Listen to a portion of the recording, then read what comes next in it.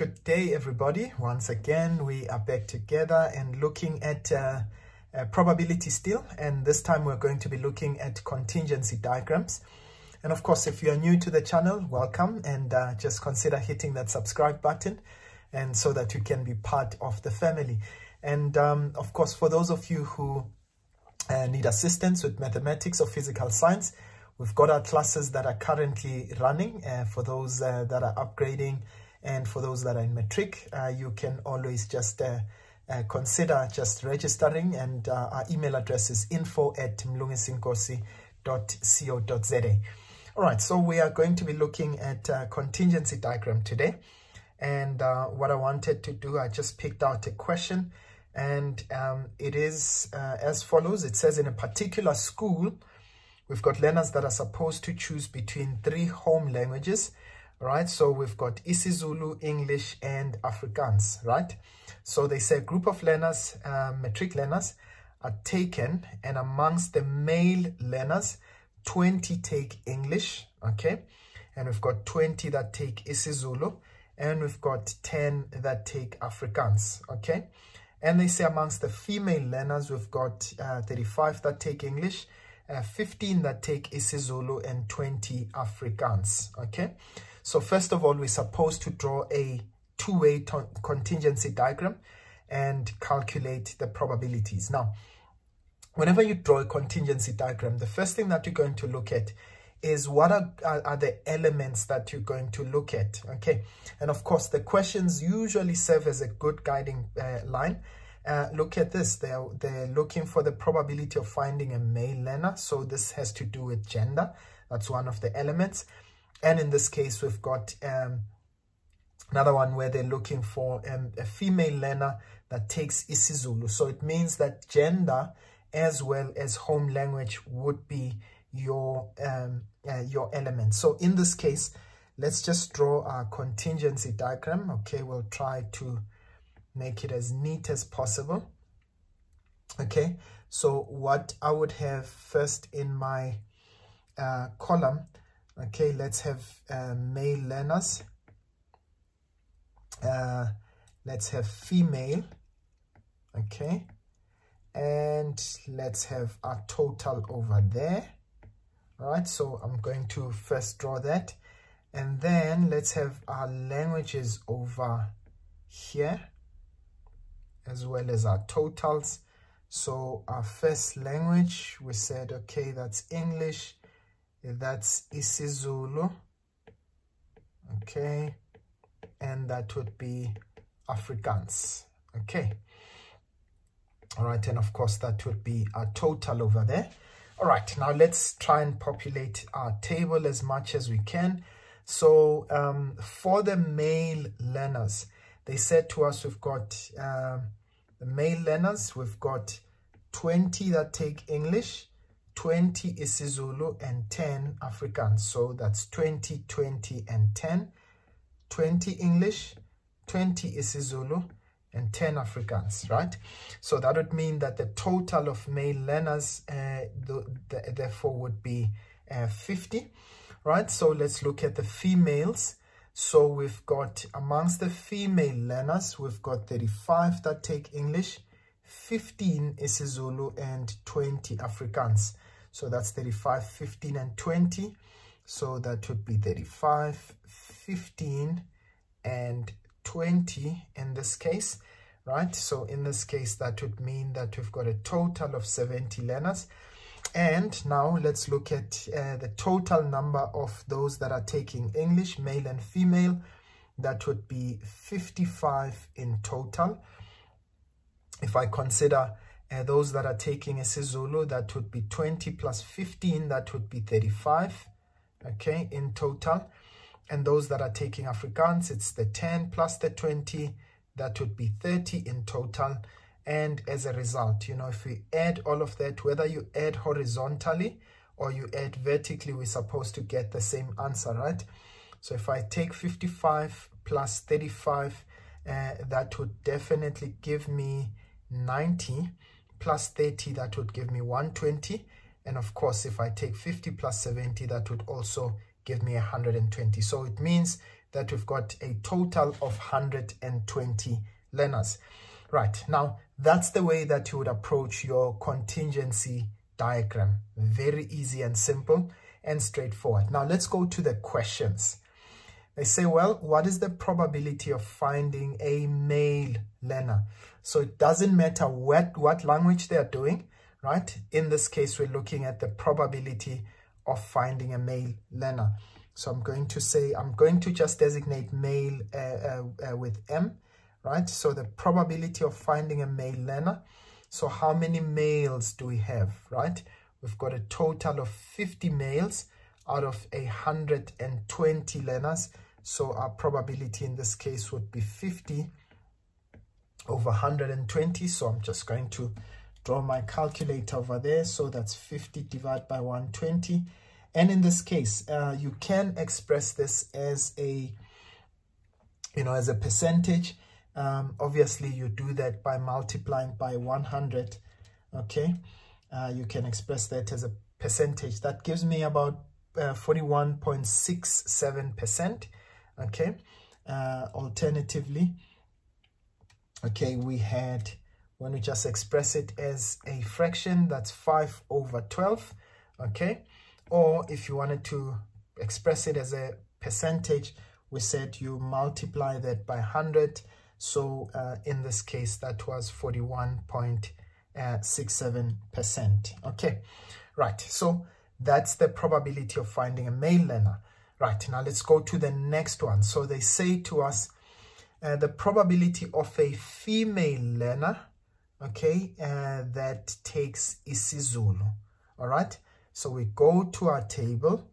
So it means now we're looking for, so that was A and this is B. We're looking for a female learner, okay? So female learner that does isiZulu, it means the probability of finding a female and isiZulu, right? So it means that's female and isiZulu. So I'm just going to designate that with I, okay? So let's go to our contingency diagram. So for the female learners that does isiZulu, so that is the number there, right? So that's 15 learners out of 120. So that would be 15 over 120. Okay, so 15 divided by 120. That would give us 1 over 8. Okay. As I did say, if you want to, you can also express that as a percentage. You just simply multiply that number by 100. See, it's very easy when you've got a contingency diagram. It's actually the information is right in front of you, right? So the next question, they say the probability of a male learner that does not take English. Okay, so if someone does not take English, they are taking obviously isiZulu, or they are taking Afrikaans, right? So we're saying we're taking the probability of a male learner and not English, right? Remember, they say that does not take English. So that would be not English. So all we simply do, we're going to take where are the ones that are male, okay? So in this case, that does not take English. It's the isiZulu and the ones that are taking Afrikaans. So that would be 20 males plus the 10 that are taking Afrikaans, divided by a total of 120 learners. And in this case, that would be 120. So that would be 30 over, 120. And in this case, we get 1 over 4, or you can just simply say 25% to express it as a percentage. All right. And in this case, alternatively, in fact, let me just show you. We could have taken, in this case, it would be 1 minus the males that are actually taking English. So you could have actually said, in this case, that would be 1 minus the probability of being male and you take English, and in this case, remember, that would be 1 minus, in this case, the probability of a male that takes English, that's 20 over 120 in this case. So what you would actually have in this case would be 1 minus 20 over 120. Okay, that's 20 over 120. Okay. Oh no, actually that's that. No. Actually, you wouldn't go that route because remember, that's the probability of male and English. In this case, we wanted, it's the not is just on the English part. Okay, yeah, so maybe this wouldn't be such a the direction to go, right? But you do understand the approach that I've taken, right? Now the last one, which I really want you to pay attention to, quite an interesting question. They say determine whether gender and home language are independent events. Now, ladies and gents, please keep in mind, whenever we consider independent events, we say, well, how do you check that events are independent, right? So what we normally say is that, well, for independent events, please remember this. When you take the probability of, I'm just making an example here, the probability of A and B, right, should be equal to the probability of A multiplied by the probability of B. Okay, so if I just take one of them, let's say for argument's sake here, what if I took the probability of being male and English, right? Let's check that first. Will it be equal to the probability of being male multiplied by the probability of doing English in this case?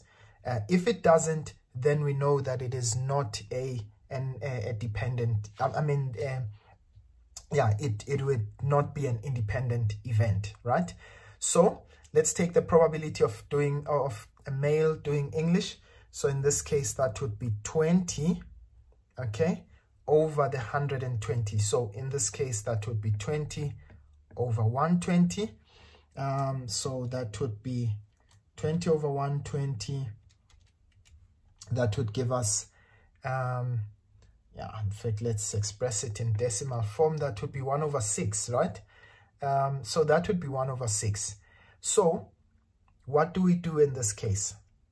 I would say, well, the probability of being male doing English, that's 1 over 6. But let's check now. What would be the probability of being male multiplied by the probability of doing English in this case?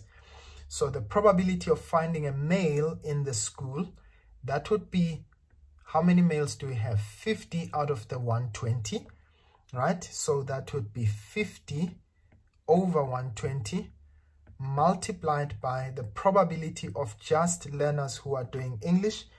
Learners who are doing English, that's 55 out of a total of 120. Okay, so that's 55 over 120. And of course, what you can simply do is just calculate that. So that's 50. So that's 50 over 120, okay, divided by, so that would be 55 over 120. So in this case, you just simply say what I get there. Yeah,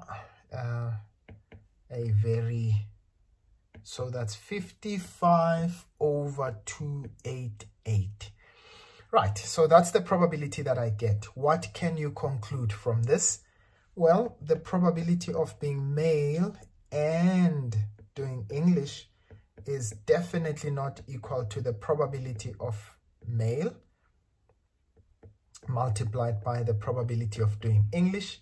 Okay, and by the way, I want you to remember, why is this the case?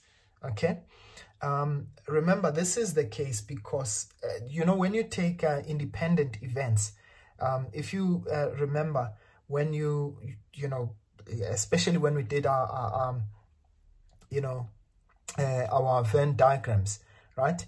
So in this case, whenever we've got independent events, we know that, by the way, there's no intersection between them, right? So the probability of, the two would actually become 0, right? Right, so in this case, when we want to prove that it's independent events, so we know in this case that if it is independent events, so these two would be equal. But in this case, what is it proving? Because they are not equal, it means that the events are not independent. Okay, so these are not independent. All right. Okay, and that is how the cookie crumbles. I hope this exercise has been good. All right, so we're just going to do probably just one last video on probability. And of course, we're going to close this. We'll follow later on, perhaps with past exam questions, picked out from specific exams. But for now, I just want to leave this lesson here, and I'll see you guys again next time. Sharp, sharp.